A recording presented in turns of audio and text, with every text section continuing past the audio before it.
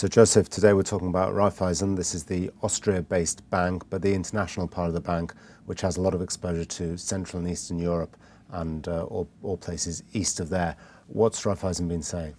Well, pick your poison, Ukraine or Russia, those are two markets in which this bank operates.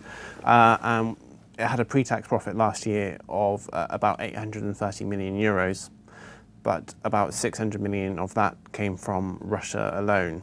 So it's Russia exposed quite a bit, but among its sort of 130 billion assets strung across Central and Eastern Europe, as you say, that there are 15 billion in Russia, but there are also just over 4 billion in Ukraine itself. And there's the subsidiary which they have there, they haven't been able to sell, obviously, since the Crimea crisis began.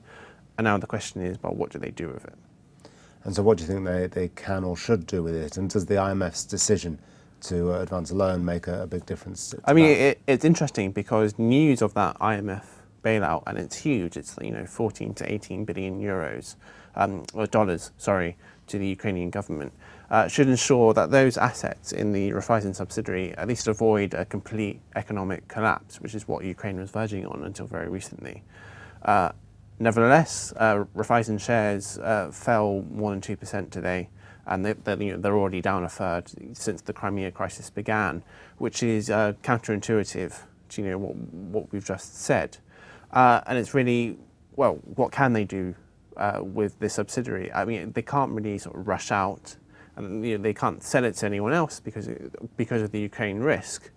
But in particular, if you are an official creditor looking at an economy like Ukraine, which has a huge deficit, as far as the eye can see, you do not want foreign banks to be sort of putting funding away from their subsidiaries, and so there's the risk that there's a quid pro quo, that the banks like Raiffeisen have to sort of maintain their exposure in order to avoid a complete collapse. So it looks like it's going to have to grin and bear it in the Ukraine. How's its Russian business looking?